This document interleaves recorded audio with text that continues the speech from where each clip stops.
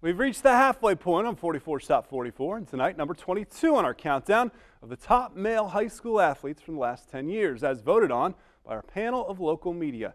If you've missed any of the first 22 athletes profiled, they can all be found online at wosn.tv/top-44, as well as the 44's Top 44 playlist on our YouTube channel.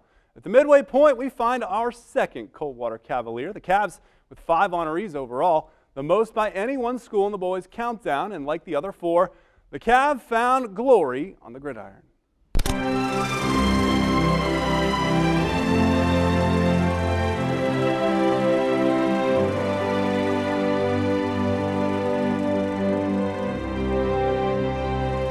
Lefeld, Coldwater, class of 2010, football.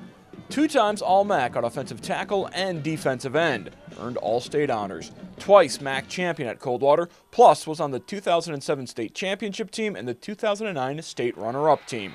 Also played basketball, twice earning All-MAC honors in hoops, while scoring over 1,000 points in his career.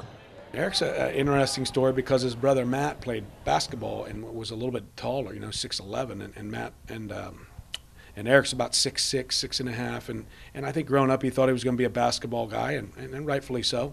And he was a good high school basketball player, but once he figured out that football might be his ticket in his junior year, really, I think some people start saying, Eric, you could be, you might be a scholarship guy in football. So that senior year, he really was probably about 240 maybe, 235, 240. But I coached him as a D end, and then he's a really outstanding offensive tackle.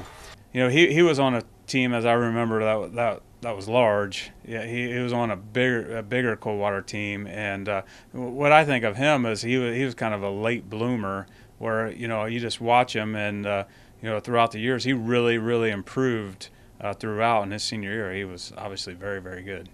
Our big thing was when he played defense, and he was just very tough to block. Coming off the edge, they'd get him out wide and bring him around the edge, and you got to have a guy that can get out there. And I know the one year they played against Maddie and the boys, he was just a force that year.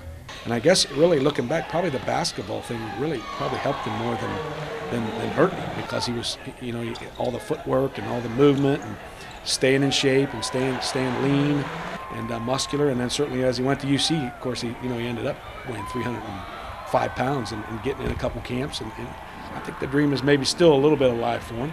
Lefeld went on to earn multiple all-conference honors in college at Cincinnati in both the Big East and the American.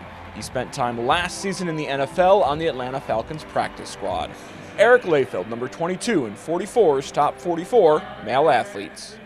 And in his final 3 seasons at Cincinnati, Lefeld started all but one of the Bearcats' 39 games. Join us next Friday as 44's Top 44 continues. Number 21, we stay in the MAC with a basketball player who made his mark in a big way at the state tournament as a sophomore. And of course, each Friday from now until June, we'll continue the countdown of 44's Top 44 male athletes right here on the Sports Report.